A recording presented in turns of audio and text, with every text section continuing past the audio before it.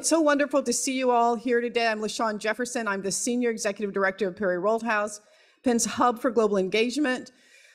In a world of increasing demands and a constant time deficit, at least in my life, we at Perry Roldhaus greatly appreciate that you've chosen to spend your time with us in our programming. So thanks to all of you for coming today for our program, Rising to the Global Climate Challenge, Australia's Leadership, featuring former Australian Prime Minister Malcolm Turnbull and Penn professor Michael Mann. This evening's keynote is the first of 3 public programs for our 2022 Global Order Colloquium, the theme of which is A Fracturing World, the Future of Globalization. Not only is today's program a part of the Global Order Colloquium, but it also serves as the launch of Dr. Michael Mann's new Penn Center for Science, Sustainability, and the Media. We're of course delighted to be a part of Dr. Mann's new chapter at Penn. I'd like to thank our Penn co-sponsors and partners, without whom today's program would not have been possible. The Penn Center for Science, Sustainability, and the Media, the Annenberg Public Policy Center, and the School of Arts and Sciences. A special thanks to Dr. Mann for helping to organize this event with Prime Minister Turnbull, as well as to Dr. Kathleen Jamieson for moderating. It's now my great honor to welcome University of Pennsylvania President Elizabeth McGill, who will formally introduce the speaker and program. A proud North Dakotan, Elizabeth McGill is our 9th president. A legal scholar, an inspiring leader, President McGill arrived at Penn after serving as executive vice president and provost at the University of Virginia. Prior to her role at UVA, she was the Richard E. Lang Professor and Dean of the Stanford Law School. A scholar of administrative and constitutional law, President McGill is a fellow of the American Academy of Arts and Sciences and a member of the American Law Institute. President McGill, we're grateful to you for joining us today and welcome to the stage.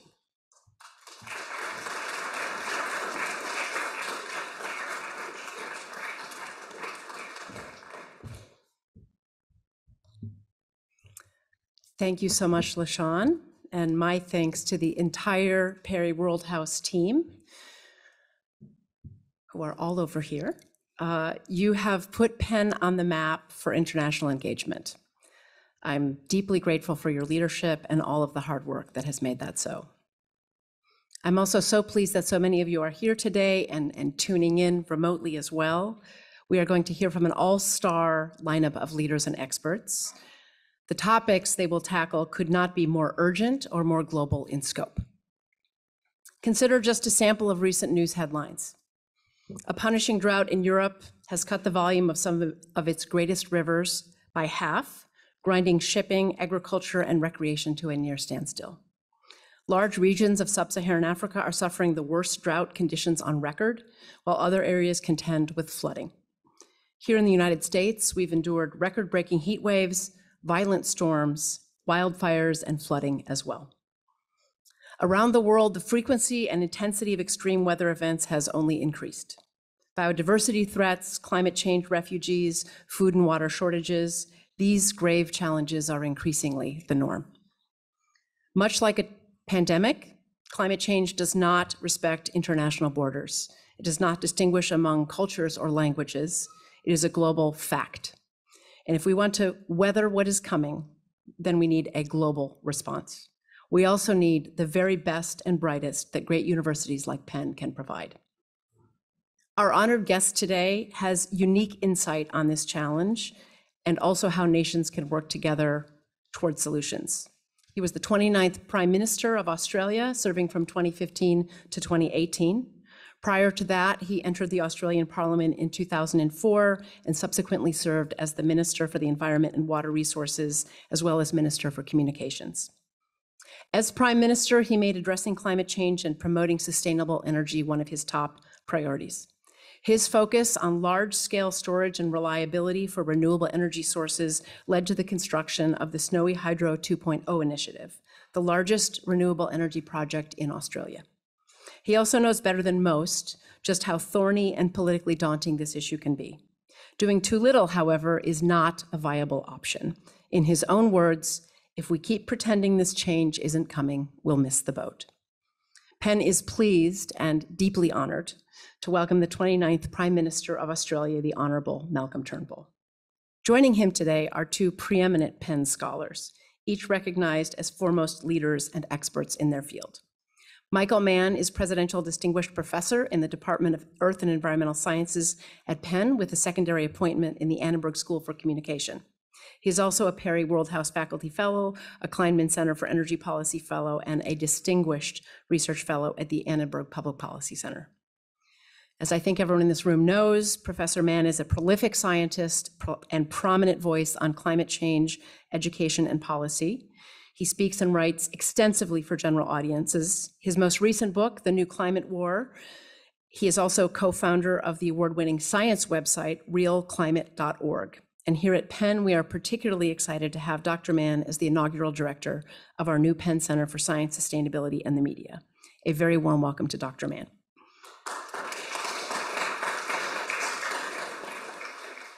Our moderator is the distinguished Kathleen Jamieson, the Elizabeth Ware Packard Professor of Communication at the Annenberg School. She's also the Walter and Lenore Annenberg Director of the Annenberg Public Policy Center. For countless people, many in this room, I am certain, and around the world, Dr. Jamieson's name is synonymous with the award-winning website resource, factcheck.org, which she co-founded and is a project of the Annenberg Public Policy Center. Dr. Jamieson has published 17 books, a number of which have received awards. Her most recent title is Cyber War. I encourage you to go read it. A fellow of too many distinguished academies to actually do justice here. Let me just say she is a renowned expert at the intersection of communications, politics, and public policy, which is ideal for leading and moderating today's discussion. A very warm welcome to Dr. Jamieson as well. With that, let me give this incredible panel the stage. Thank you for being here.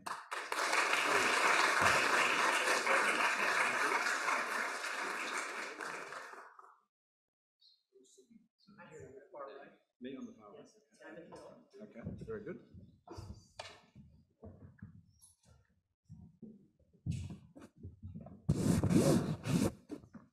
On the left, read nothing into that.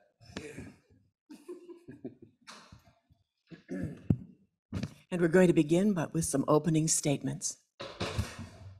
Honorable Malcolm Turnbull. Oh, thank you very much. Look, it is, thank you, and thank you, President McGill, for the warm welcome.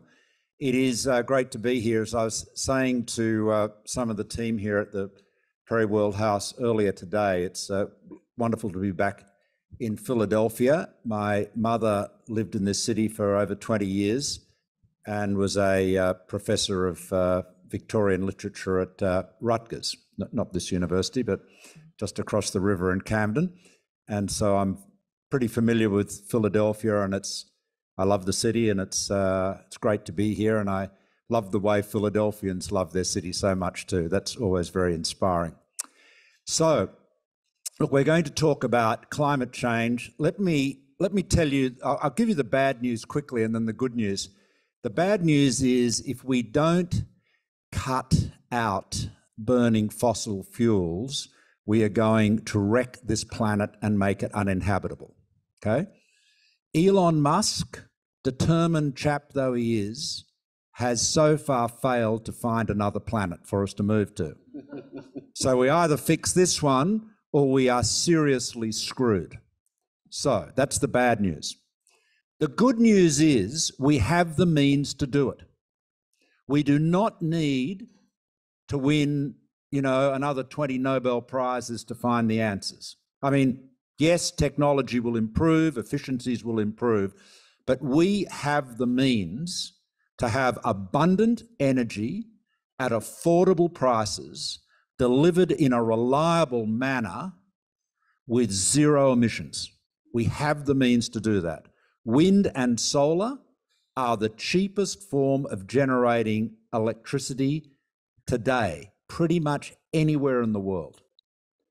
And we have the means to store it, whether it is batteries for short terms, pumped hydro, which is one of my personal obsessions, which, if not restrained, I could easily talk for several days about, but I won't do that. But we have the means to do it. In other words, we have the tools to do the job.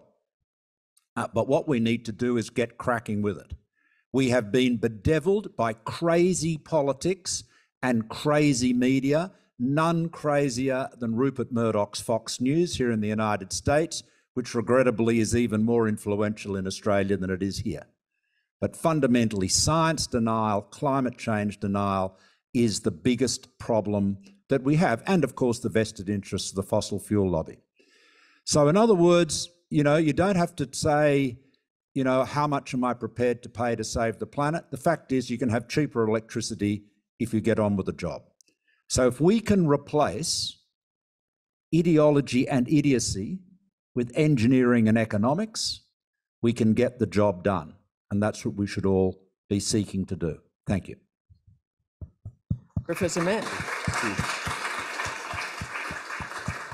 And do you feel energized right now? Do you think that we can do this now? Yes. And do you wish that he would move to the United States, gain citizenship, and run for public office? Professor Mann. So the last time I was on this stage, it was a job talk. I believe that's a correct assessment. So it's great to be back here on this stage as a member of the Penn faculty now, and I'm very excited at the opportunities that we have here to lead this conversation about what is arguably the greatest challenge we face as a civilization. I also want to establish my own Philadelphia bona fides here. And so I will mention that my father grew up in Philadelphia, spent a lot of time here in the summers when I was growing up at their place on Rittner Street in South Philly. My father went to Penn, my grandfather went to Penn, and my uncle went to Penn. And who knows, our daughter might even go to Penn, you never know. So more than 2 years ago, I arrived in Sydney, Australia for a sabbatical. I had gone to Sydney to work with some scientists at the University of New South Wales, studying the impacts of climate change on extreme weather events in Australia. Little did I realize that I would arrive to experience the most profound, extreme, climate-driven extreme weather events in Australian history and maybe even in world history. To me, I first came face to face with the impacts of climate change in Sydney during what is now known as the Black Summer, this summer where Australia witnessed unprecedented heat and drought and these bushfires, these wildfires that literally blanketed the continent. And so I ended up not getting nearly as much research done as I had hoped, but I instead spent much of my time trying to talk about the context for these extreme weather events, to try to help sort of explain how climate change is behind the real-time disasters that were playing out. And as Malcolm can attest to, somehow when an American is there, they can be saying exactly the same thing that one of their Australian counterparts might have said, but there's something known as cultural cringe. You sort of get this audience because you're from outside the country. And so I had this opportunity to become part of this conversation. One of the more delightful opportunities that came my way was getting to know Malcolm. And I think what bonded us was our mutual dislike of Rupert Murdoch and News Corp, and our willingness to call out bad actors in the media, because there really are bad actors here. As Malcolm explained, we have the technology to address the climate crisis. We have the renewable energy technology to do it. We don't need, and new technology will help. It'll make that transition easier. But we can do it now with the energy technologies we have. The obstacles aren't technological. They are political. And what's profound to me is in the time since that visit, and let me just say that I was very pleased when it became clear that our first event for the Penn Center for Science Sustainability in the Media would be this event with Malcolm, because I think we are both here at a very important time in history where we are seeing the devastating consequences of climate change play out in real time. There's no question about that. But we've also seen progress that we didn't expect to see at this point.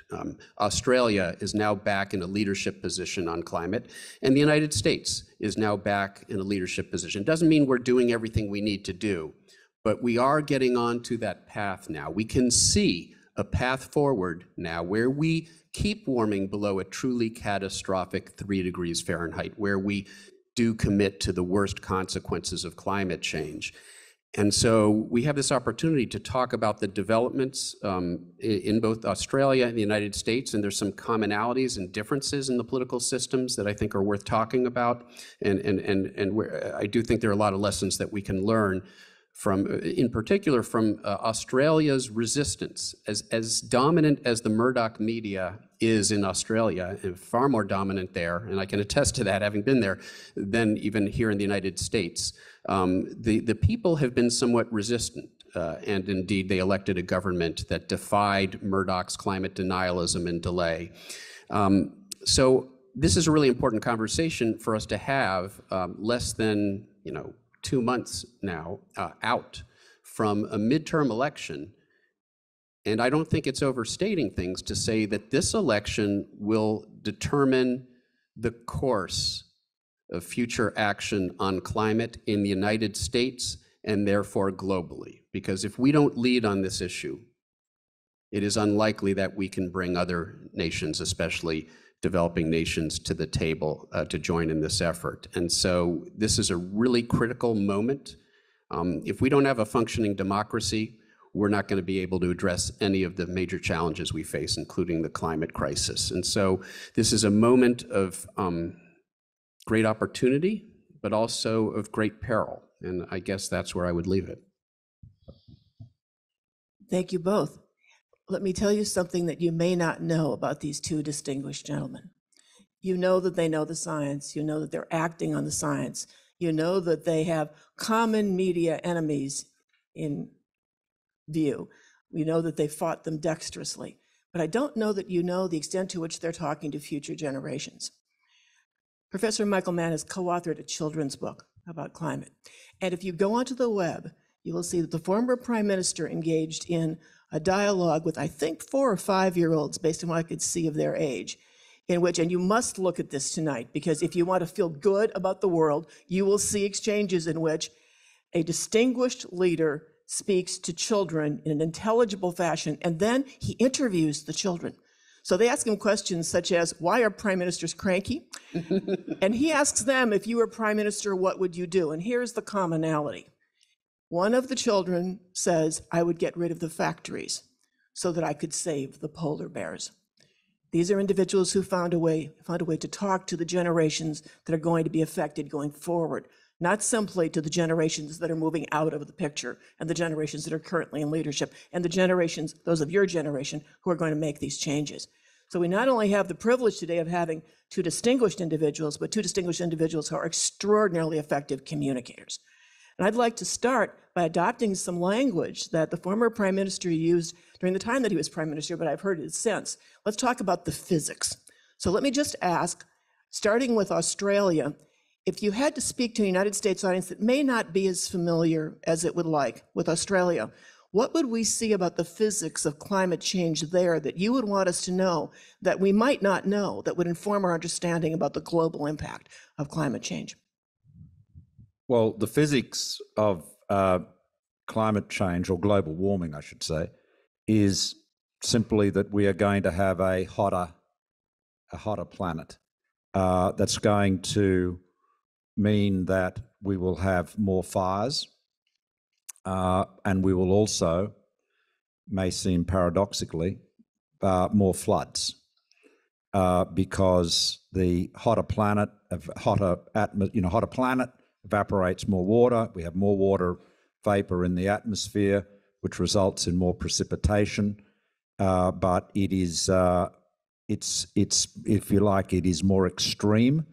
One of the most misleading things is an average, a mean, because if you have somewhere where you say it's 28-inch average rainfall, that might, I've no idea what that means in the American context, by the way. That might sound like it's pretty good country from a farming point of view, but if it all arrives in 1 week and you'd have nothing the rest of the year, it's catastrophic. So, one of our great poets described Australia as the land of droughts and flooding rains. And that has become more extreme. And we have literally gone from having one of our worst droughts ever to having, and the fires that Michael spoke about so eloquently, which burned out 12 million hectares and killed billions of animals. I mean, just literally, you know, it was a holocaust in the dictionary definition. It just a complete, total destruction of fire of ecosystems, and we have that, and then that's now been followed by years that have been the wettest on record, and so that's you know, we're seeing it. We're seeing the consequences of global warming in all of their extremes, but so are many other parts of the world too, including the United States. I mean, look at the drought in the western part of the United States. So, yeah, I think the bottom line, Kathleen, is just to say, you know, when people say they believe or disbelieve in global warming, it's about as intelligent as saying you believe or disbelieve in gravity. Now, you know, if anyone sitting in the gallery feels they disbelieve in gravity, they can, at great risk to their personal safety, you know, do a quick test of their belief by jumping out off from the gallery, which none of them will do. Please don't. Please don't. But this is the nuttiness of it. You know, that we have a phenomenon, a physical phenomenon, which has been well understood for centuries, the consequences of which we are now actually seeing in real time. And you still have people saying, oh, I don't believe it. One of the reasons that I wanted to start by asking about Australia was because the US media did convey the death of wildlife in a way that seemed to me different, Professor Mann, than what we've seen in the United States as we've gotten a media lens on what's happening in climate. And I'm wondering the extent to which there is a message there about the nature of global warming and the effects on the planet that we should be communicating more extensively or perhaps differently. As you're thinking about the United States and the physics in the United States, are there things that we are not featuring that you think we ought to be featuring about the effect that we will tangibly be experiencing within our lifetime and may actually be occurring right now? Yeah, so let me comment also, you asked about, you know, the differences between here and Australia. And so as everybody in the audience knows, in the Southern Hemisphere, the Coriolis force leads to circulations in the opposite direction. It's why the Liberals are the Conservative Party in Australia, because I can't figure out any other reason for that. It must be the Coriolis force. But, you know, one of the things that I said when I was there in one of my interviews, you know, is if you were to seek out to design a continent that would be maximally impacted by climate change, it would be Australia. It's centered in the subtropics. It's large. The continental center is distant from maritime influences. So much of the continent gets very hot, very dry in the summer. And of course, it has warm oceans. It's surrounded by warm oceans, which means there's a lot of moisture in the atmosphere. So when you do get those rainfall events, you get flooding rains. And I experienced that in my sabbatical in Sydney. We went from the black summer with the heat and the drought and the wildfires to these drenching rains when we got into late February and March. And I experienced a rainfall event in Sydney, unlike any that I had experienced before. And one of the things that we saw, and we've seen that here in the United States, and it sort of gets at the question that Kathleen is asking about here, one of the things that we saw was that all of that soot and that, you know, degraded vegetation led to massive runoff into the rivers and streams, where it killed off some of the the aquatic life. There were large fish populations that succumbed to these events. And so what this gets at is the interactions. What we're very good about when it comes to climate predictions is predicting linear changes. We can predict how warm it's going to get with some degree of accuracy. We can predict how dry it's going to get. What we don't do so well is thinking about how these different changes may interact with each other in a nonlinear way to produce things that we might not have gamed out, that we might not have thought about. We've seen that in the Western US with the wildfires and the heat, the drought, the wildfires destroys the vegetation, destabilizes the topsoil. So when you do get those drenching winter rains, you get massive mudslides and loss of life, as we've tragically seen in California because of that. Here is another example in Australia where we see the interactions. And so as Malcolm said, climate change isn't just a change in the average, it's a change in the extremes. A warmer planet means more extreme heat, that's obvious. Warmer summers, you dry out the soils, you get worse drought. But a warmer atmosphere means that when you do get rainfall events, you're more likely to get those extreme flooding events. And so you see greater extremes on both sides of the scale, and it's those extremes that lead to massive impacts. It's not the average change, it's those extreme events. And part of my research in recent years, and the reason that I went to Australia in the first place, was to investigate some of the more subtle ways that climate change is influencing these extreme weather events. And our research shows that the models aren't doing a good job, for example, in predicting the behavior that we're seeing in the jet stream, where you get these huge meanders in the jet stream that give you big high and low pressure systems. High pressure system, dry, hot. Low pressure system, wet. And those systems tend to stay locked in place. So it's hot and dry in the same location day after day, like we see out west. Or you get the sorts of summers that we've seen in the eastern US in recent years, where it just seems to rain almost every day. That behavior, it turns out, to actually solve the physics that describes that behavior, you have to use the same mathematics that was developed to solve problems in quantum mechanics. So it's actually pretty complicated math and physics. And it turns out that physics isn't well captured in many of the models we use even today for climate change projections. So it's a reminder that uncertainty isn't our friend, and that in some respects these impacts are actually playing out sooner and with greater magnitude than we expected.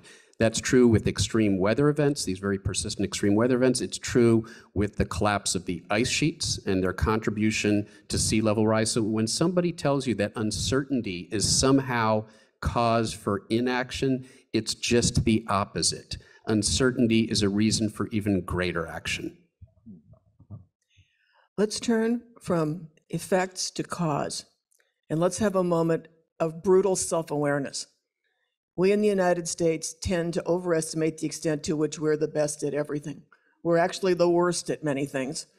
There's some contributions about which we should be profoundly ashamed. Let's ask the question, relatively, how much of this problem has been caused by Australians and people in Australia relative to the United States and people in the United States? Either one of you gentlemen can take the first response. I'm going to take credit here. The United States, let's never forget, we are the world's largest cumulative carbon emitter. People love to talk about China, whose emissions right now are higher than ours, but we've been doing this for 2 centuries. Here in Pennsylvania, this is where we discovered oil back in the 1800s. That our state was built on coal, and now natural gas is a huge part of our economy as well, and influences the politics in this state. So, let's take ownership. Let's recognize that we have the worst legacy when it comes to the climate crisis. We're responsible for the most carbon pollution and the most warming and the most of the impacts of climate change that we're seeing. And because of that, it is incumbent upon us to lead. And that's something that I think we have to remember. It's not just enough for us to barely meet our commitments. We have to be exceeding our commitments. Well, the only reason America's emitted more CO2 than Australia is because there's more Americans than there are Australians. Frankly,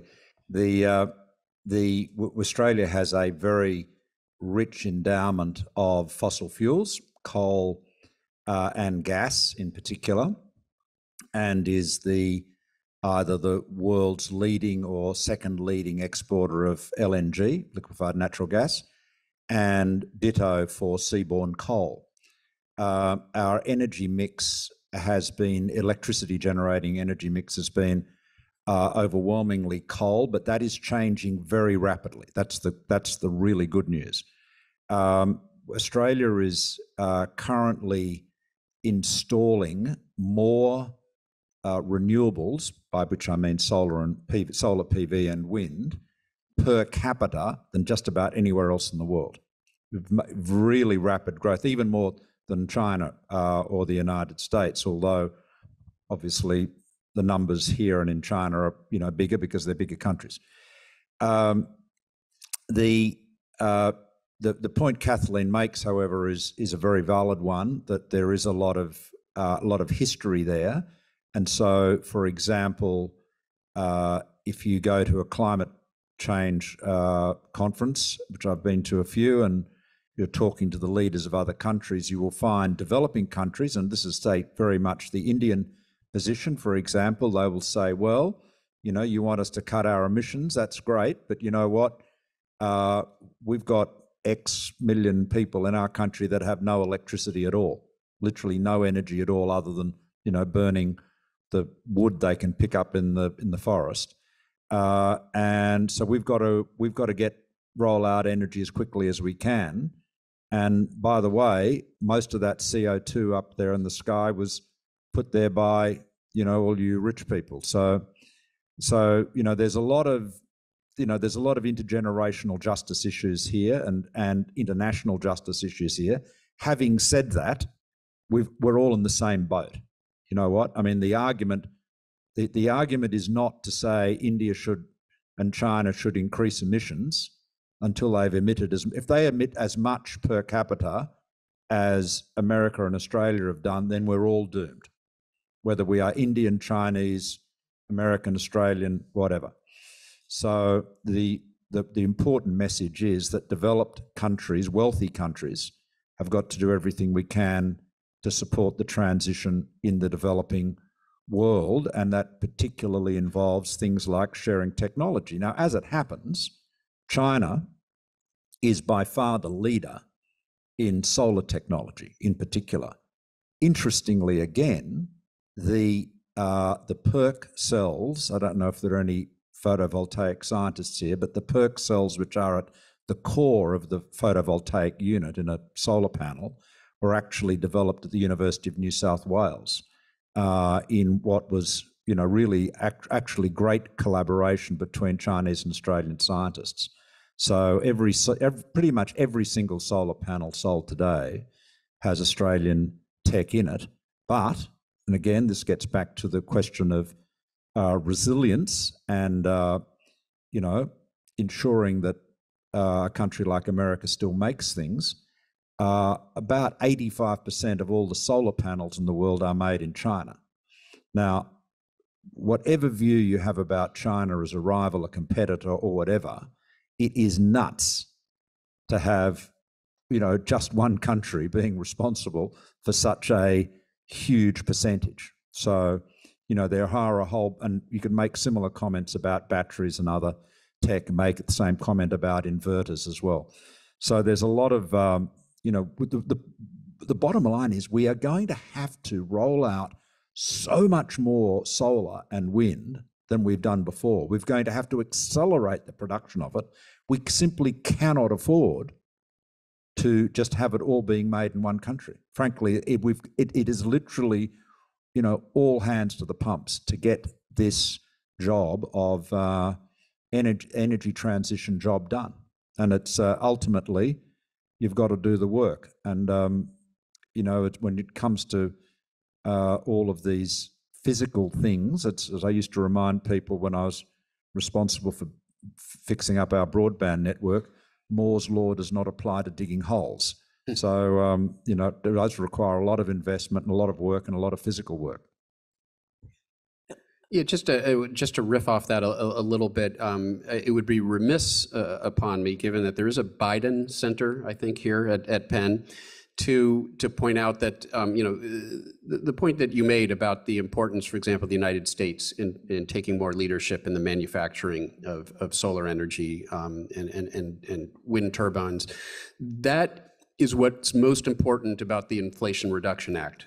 So, it's not going to solve the climate crisis. It's not even going to get us to our commitments. It gets us on a path towards our commitments. But it does start to change the incentive structure. It does start to provide for too long, we've had our thumb on the wrong side of the scale. We've been providing subsidies to the fossil fuel industry. Why should we be subsidizing energy production that's hurting the planet? So a part of what it does is to level that playing field and to provide a lot more funding for the United States to do the fundamental research and to do the manufacturing, for example, of solar panels, to see if we can start now to make a more appropriate contribution. You've both started to answer what I think is the question for everyone right now, which is, where do we need to get to, how quickly, and how are we going to get there? And are we falling short right now, even as we're praising ourselves for making some progress? So you began to answer that for us, Mr. Former Well, Minister? the answer is as soon as possible. I mean, net zero by 2050 is as a common goal, but we've really got to try to achieve that as soon as we possibly can. I mean, time is not our friend. Regrettably, you can have as many debates in Parliament and Congress and the media as you like. You're not going to change the inexorability of the physics. If we keep increasing the volume of greenhouse gases in the atmosphere, the global warming phenomenon will proceed. And as Michael said, it does not proceed in a linear fashion. I'm old enough to remember Lotus 1, 2, 3. I call this sort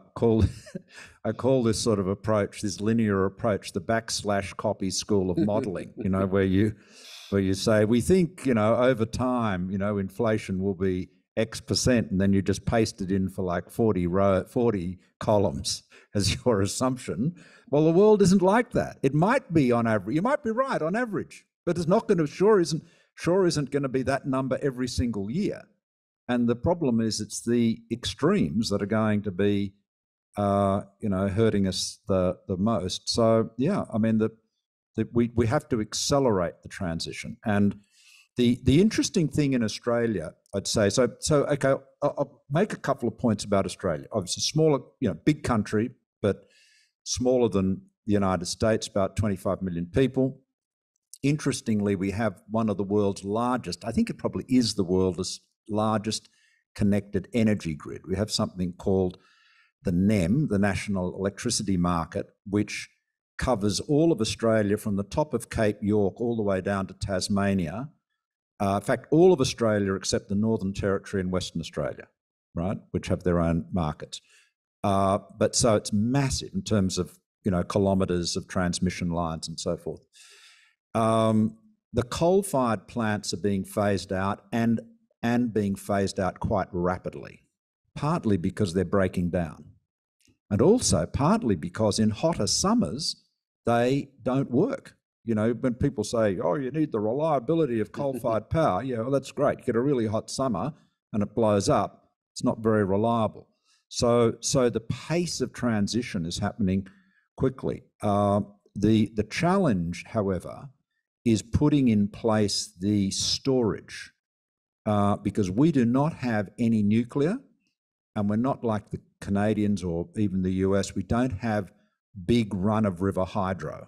Australia's quite a flat country. That's why that's why precipitation isn't as that's why so much of the country is so dry.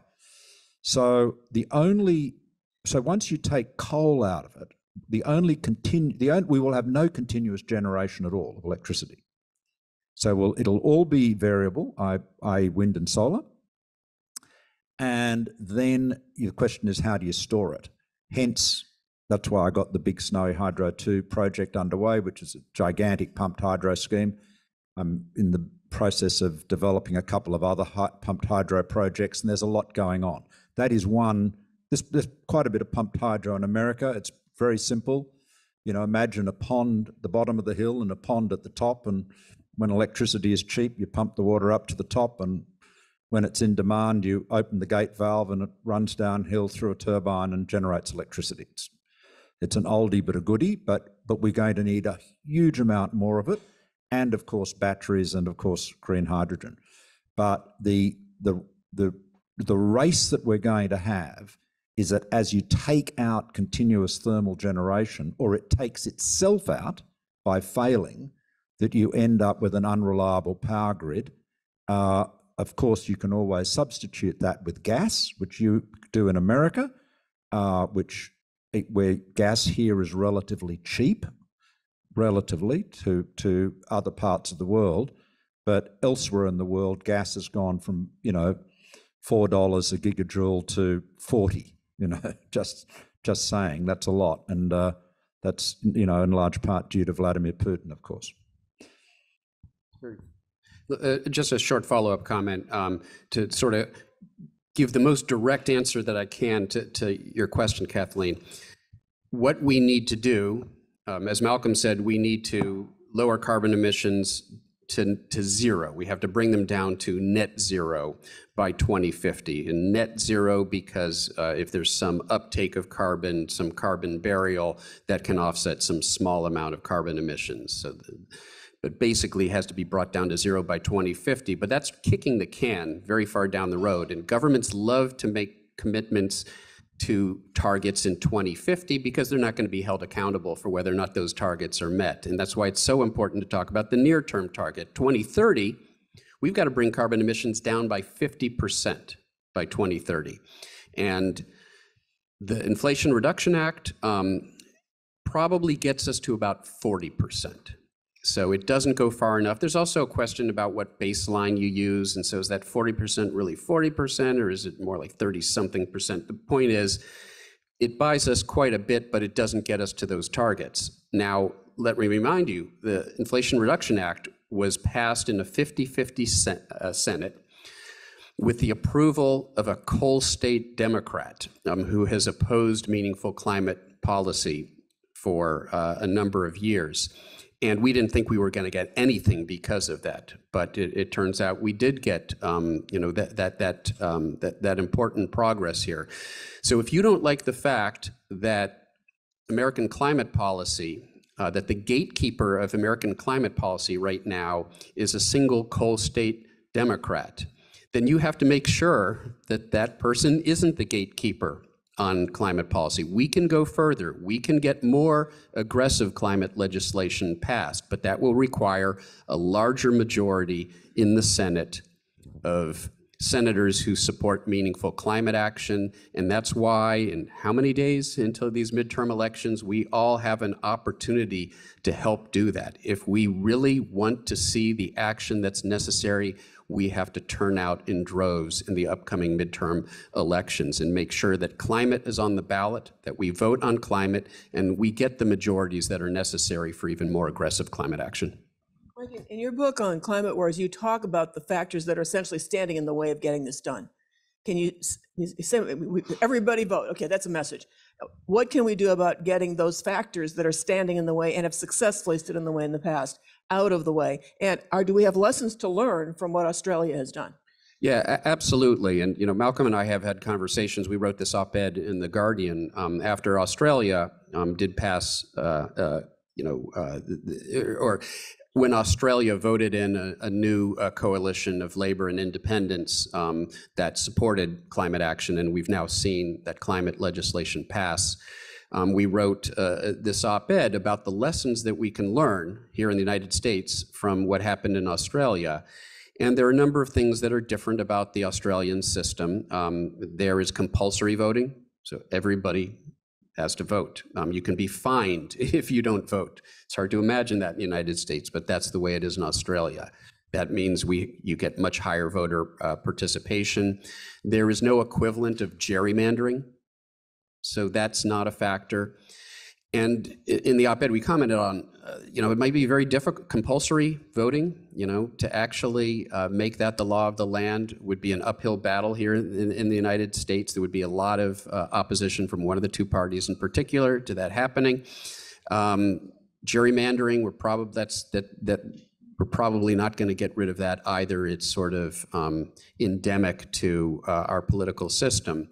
But ranked choice voting is the third thing that really, and that's what made a difference, as Malcolm pointed out to me and we talked about in our piece. That's what really made the difference. Ranked choice voting allowed these so-called teal independents. And it can be very confusing because teal is a cross between green and blue. Remember, things are flipped in Australia in the southern hemisphere. So blue, the colors of the Liberal Party, who are the conservatives. Right party, yeah.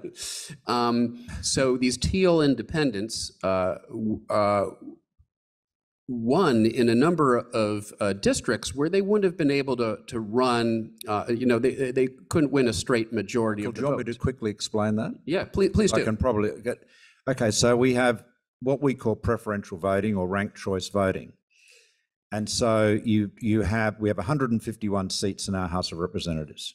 And there are now 9 seats that had historically been absolutely roll gold safe, larger Liberal seats, so conservative or centre-right seats, which are held by independents, small L Liberal independents, who are all women, progressive on social issues, and very, progressive certainly from my point of view, and I suspect many people here's point of view on climate action. How did that happen? Well, basically the maths is like this. The way ranked choice voting works is that unless one of the candidates gets on the first preference an absolute majority, i.e. 50% plus one, you firstly eliminate the candidate who got the least number of first preference votes and distribute their second preferences. And so you go through the tally. So what typically has happened in these seats is that the larger Liberal incumbents' primary vote, was brought down to about 40% or thereabouts. The independent, small L Liberal, newcomer got a primary vote of, say, 30%. Now, in a first past the post system, the person with 40% would beat the person with 30%. But what happened was the parties and candidates that came after that, the Labor Party, the Greens Party, the other independents, the monster raving loony party or whatever, their preferences were distributed. Yeah. And particularly the Labor and Green preferences took that independent above the larger Liberal incumbent. Now, what that meant, together with independently drawn districts and compulsory voting, it meant that when the larger Liberal Party, which is my party, which I'm obviously on the left of that party, to say the least, that when traditional larger Liberal voters thought that the party they'd historically voted for was not doing the right thing on climate, they didn't have to vote for their traditional opponents, the Labor Party. They went, oh, hey, there's a nice candidate there. She looks like she's saying the sort of things I wish the larger Liberal Party was saying. They might have even said, she's saying the sort of things Malcolm Turnbull used to say when he was Prime Minister. We might vote for her. And bingo. And so yes, there was a change from a Liberal government to a Labor government, which of course is very important. But this, what's called the teal phenomenon, that's only because that was the colour of many of their T-shirts, has been really profound. And it essentially has said to the larger Liberal Party, you know what? You think your base are people who listen to right-wing populist media and have all sorts of, views about global warming being a hoax and so forth. You think that's your base? You know what your base is? Your base is the people that generally vote for you. That's who your political base is. And there's a bunch of that base that decided they're not going to vote for you anymore. And you've now lost 9 of your safest seats. So good luck getting a majority, buddy. It's going to be really hard. 9 out of 151 is a lot. Yeah, no, thanks, Malcolm, for explaining it, in a way that maybe even Sarah Palin could understand. Those of you who are saying it can't happen here, ask Sarah Palin. So some of you may be aware Sarah Palin was She can see Australia from her house. It's a good question. But as many of you heard a couple weeks ago, she lost in that special congressional election, a congressional seat that for the first time now is occupied by a Democrat, and that's because Alaska, which is not we don't think of as a far left state. We don't think of Maine as a far left state. These are purple states, red to purple states, but both of them have ranked choice voting. And so what's important there is that ranked choice voting is something that has, if you do polling on this, has huge bipartisan support, conservatives as well as progressives, and where it's not confined to liberal outposts. The two states that have it are to moderate to conservative states, and so it provides a blueprint for how we could start to create more space for the sorts of moderate conservatives, the New England Republicans, who interpreted conservatism in a way that I think is faithful to the term, that believed that being conservative meant conserving the environment, creating more space for those sorts of candidates. So it can happen, and I think that's one of the things that we need to push for is a greater prevalence of ranked choice voting. And on that hopeful note, we're going to turn to a Zoom question. And those of you who have questions in the immediate audience, please get ready to tee them up. This question is not directed to any one of you, so either one of you can take it. Currently, there's a race to mine minerals from the seafloor, oftentimes minerals used for clean energy. But this could also start a new environmental crisis. How do you see this playing out in the Pacific, where mining, the case of Nauru, has been detrimental to the environment and people who live in that environment? And what can young people around the world do to respond to the climate crisis? Two questions, not one. So let's take the first about the race to mine minerals from the sea. Well, look, it clearly has got to be, if it's going to be done at all, it's got to be done in a manner that is not environmentally damaging, or where the environmental impact is one that is, acceptable in terms of its impact on, the biodiversity. So it is. I mean, I don't think you could say there should be no mining, no subsea mining, full stop, and nor would you any more than you'd say there should be no terrestrial mining, full stop. But in each case, you've got to be able to really rigorously assess the environmental impact, and of course, that's not an easy thing to do. Yeah, one of the things I always try to underscore in these conversations, this is something people often ask me about this. Can we continue on this path of increased extraction? A growing and a forever growing resource-driven global economy, and it's easy to answer that question. No, we can not on a finite planet. An ever-increasing extraction, resource-dependent global economy is fundamentally incompatible with a sustainable existence on this planet.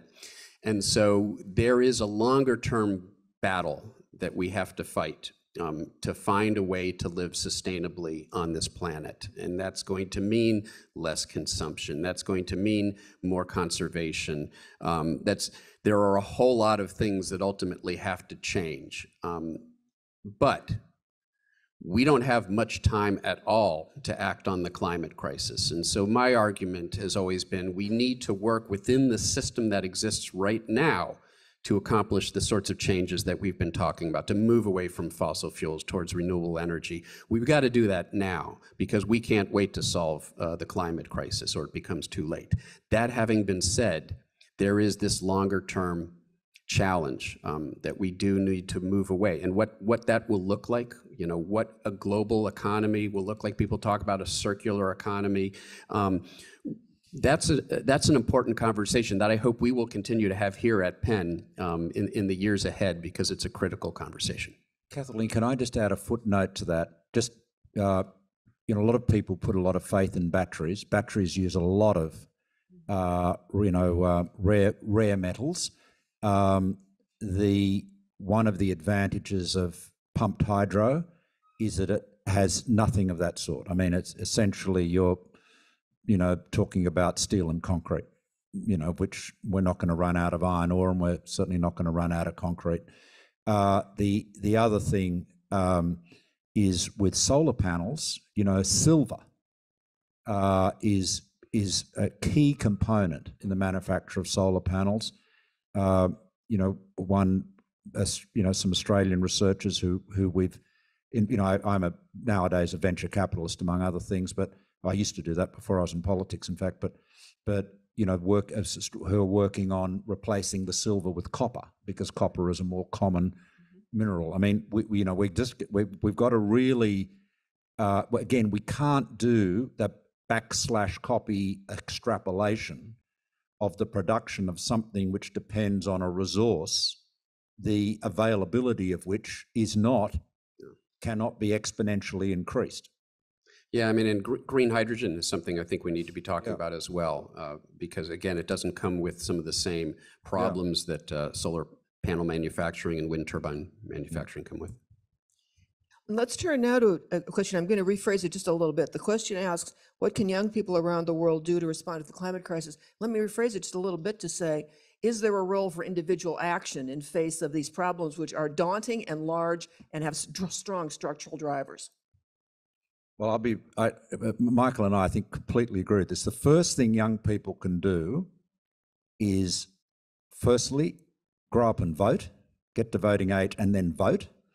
Second thing they can do is, until they get to voting age, encourage everyone who is of voting age to vote for people who are going to take action on climate. Individual action is important, whether it is recycling or choices you make with vehicles and so forth, but it isn't a substitute. And I do worry that there is a slight parallel when companies emphasize individual action with what the plastics industry did with recycling, one of the greatest con jobs of all time, okay? Plastic pollution is one of the biggest threats to biodiversity. You all know that. We were sold a story that you could recycle plastic. And so it didn't matter how much plastic we bought, consumed, because it could all be recycled. Like maybe 15% of it is recycled at best. The solution to plastic pollution is to get single-use plastics out of the waste stream, full stop. And so individual action, yes, do your recycle. Australians are maniacal recyclers. We've got so many garbage bins of different colours, you have to be a genius to work out what to put into which one. And it's all good stuff. But there is no substitute, wait for it, for stopping burning fossil fuels. Right. If you stop burning fossil fuels, right, you've got 3/4 of the emissions dealt with. And of course, you've got land use and many other things as well. But ultimately, political leadership and political concerted action, which really can only come from governments, is what's going to make the difference. So it gets back to voting. Yeah, Malcolm and I very much sing the same tune on this, and it's something I talk about a fair amount in the new climate war. Plastics, what are they? They're petroleum. Where have we heard petroleum? Oil? So there are large, powerful vested interests. Sometimes they're essentially the same vested interest that have a stake in us continuing with business as usual. And they're going to put forward narratives that deflect attention away from the fundamental challenge, which is, as Malcolm said, we need to end our reliance on fossil fuels. We need to stop burning carbon. Now, that's inconvenient for the largest, most powerful industry on the face of the planet, the fossil fuel industry, and they fought tooth and nail against efforts to do that, trying to put the onus on individuals, that it's not, why is it that, the very first carbon footprint calculator came to us from, wait for it, British Petroleum? Because they wanted us so focused on our own carbon footprint that we failed to take note of theirs, 75% of our carbon emissions, just 100 companies or corporations are responsible for, I believe it is 75% of carbon emissions. So the bottom line is, yes, let's do everything that we can to minimize our environmental impact and our individual carbon footprint.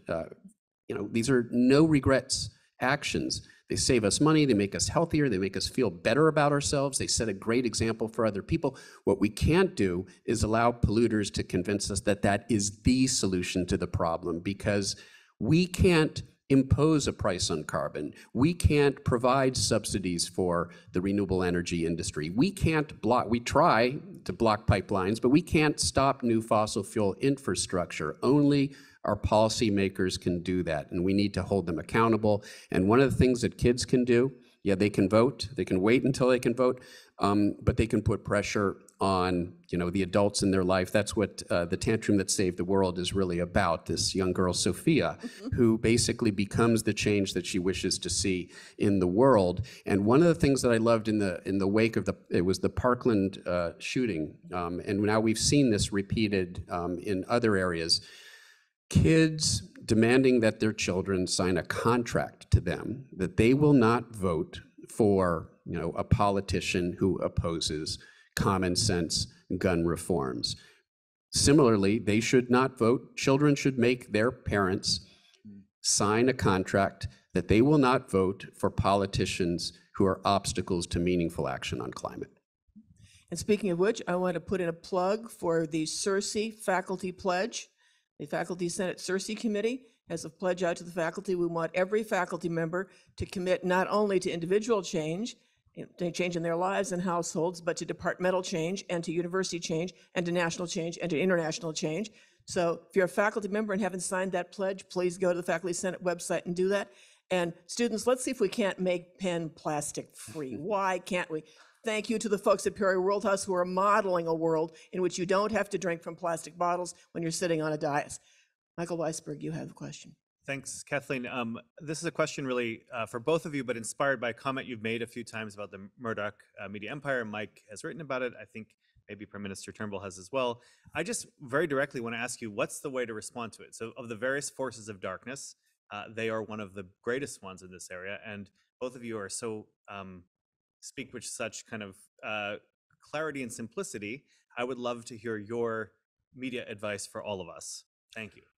Well, look, we in both our societies we value free speech, right? So we're not into censorship, but I think it's really important to hold media to account. Climate denial is obviously what we're talking about today, but the attempted coup on the 6th of January 2021 didn't just shake the United States, it shook the world. I mean, our freedom, our democracy, our security in Australia was as much threatened by that as yours was, okay? That whole exercise was based on a massive lie, i.e. that Donald Trump won the election and Joe Biden stole it, which was amplified in right-wing media and by no source more loudly or influentially than by Fox News. So, I look, listen, I should never give other people advice how to run their countries because, I don't, some people think I didn't do a perfect job running my own. So but the bottom line is, I don't think there is any individual alive that has done more damage to American democracy than Murdoch. And he is, after all, an Australian export. Although I might say he renounced his Australian citizenship, so he is entirely yours nowadays. Yeah, I was just I couldn't agree more with what Malcolm said. And, there is some accountability here. If you've been following the news, when you lie and libel people or organizations in the process of lying, for example, about the January 6th or voting machines in particular, you can be held accountable by our court system. And right now there are a number of lawsuits that are working their way through the courts that do have the potential to hold Rupert Murdoch and News Corp accountable for their villainy. This would be the Dominion suits. Everybody should be watching the word Dominion. Hello. Sorry, yeah. Hello, I'm a sophomore at the University of Pennsylvania. Tell us your name. My name is Richard. So a lot of the talk tonight is about prevention. For instance, net zero and CO2 emissions. I want to ask about adaptation and resiliency, particularly because currently Russia-Ukraine supply shocks, as well as Indian heat waves this year, are driving food inflation, and the necessities to live are being threatened internationally. My question is as follows. How does the Australian government plan to, either in this bill or in future legislation, address systemic cascading climate risks, including but not limited to refugees, food shocks, droughts, water shortages, multi-breadbasket failure, and other conflict-driven supply shortages, and secure resiliency for food, water, and energy supply chains? Okay, well, the area in which, well, obviously looking after all of those issues, you know, for our own people and our own country, the area in which we provided the most climate resilience and adaptation assistance is in the Pacific, you know, where there are obviously a number of island states that are, you know, face an absolutely existential threat. You know, it's not a question of things going to get worse. It's you know, their country will be underwater. I mean, some of you, I'm sure a lot of you are familiar with this, but a lot of the Pacific islands that are coral atolls basically have what is called a freshwater lens. So there's fresh water, you know, it's come from rainfall, that is sitting as literally as a lens on top of seawater. And as sea levels rise, that freshwater lens gets, you know, polluted, if you like, or infiltrated by the salt water. And so it's not just a question of the waves washing, you know, the island away, or everyone suddenly discovering the water's up to their waist or anything like that. It's literally these islands are being, well, some of them, I fear it's too late, will become uninhabitable. So yes, we are definitely providing support there. And I think ultimately, there are going to be whole communities that are going to have to relocate, and I would expect they will relocate in some part to Australia and New Zealand, other parts to other parts of the Pacific. But it is it's really existential. I mean, a lot of countries have this problem on their coastlines. You know, a lot of cities, well, New Orleans is a good example here. You know, Shanghai in China, Jakarta in Indonesia. There's a whole list of them. Cities that are built on deltas, Venice, another one, long list, typically have this problem that not only are they facing rising sea levels, but the alluvium on which they are built is compressing, and that compression is exacerbated by pumping groundwater out. You know, water has a volume. You know, 1,000 litres is a cubic metre, so water is actually both heavy and bulky. You pump 1,000 litres out, you're taking a cubic metre of volume out of wherever you're pumping it from. And so that's why, you know, a city like Jakarta, for example, you know, about 50% of that city is now below sea level.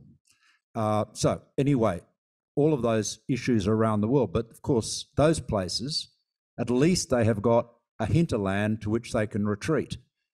If all you've got is at that sort of threat level, you've got nowhere else to go. So yeah, that's where most of our directly climate-related aid and support is going. Just a very brief follow-up to that. So our former presidential science advisor, a friend of mine, John Holdren of MIT, I think once sort of framed the problem, I think, with the greatest clarity when it comes to the climate crisis. You know, the choices that we have amount to 3 possible actions: mitigation, adaptation, and suffering. We would like to minimize the suffering, and so that is going to require some combination of mitigation and adaptation. Mitigation, we have to prevent all of the climate change that we can still prevent. while adapting to those changes that are now locked in, that are now baked in. And one of the greatest injustices of climate change is that those who had the least role in creating the problem are the ones who are being hit hardest by it. It's true within the United States because of poverty and economic injustice, but it's true internationally as well. The global south, tropical countries who are seeing some of the worst consequences of climate change, but lack the infrastructure and wealth to deal with it. And that's why it's so critical that that we, the industrial countries of the world, not just lower our carbon emissions, but provide the resources to the developing world, to developing nations, for two reasons. One, to help them cope, to help provide them with the infrastructure that they need to deal with the consequences they're already experiencing. But we also have to make sure that it is economically advantageous for them to leapfrog past the fossil fuel stage as they develop their economies. One of the first things that happened in the Trump administration was to get rid of the provisions under the previous conference of the parties that committed the United States to provide assistance and aid to developing countries. And that is one of the areas we're now starting to see some leadership, but not enough leadership. And that's part of what, I'll just make one more point. A lot of people have vilified India because at COP26, very late in the game, they sort of came in and they watered down the language. They said, no, we don't want language that says we have to phase out fossil fuels. We want language that says we will phase them down. A lot of people criticize India for that, but it was their way, in essence, in my interpretation, of them expressing their displeasure with the fact that the industrial countries hadn't provided the resources that they had promised to provide developing nations for the reasons that we talked about. With apologies to those who have unanswered questions, we've reached our time. I'd like to give each of our guests a chance to tell you the one most important thing they want to leave you with. So one idea they want you to take to bed tonight and wake up with tomorrow. Vote. Urgency and agency. We need dramatic action. It's not too late. Thanks to Perry Worldhouse and our guests.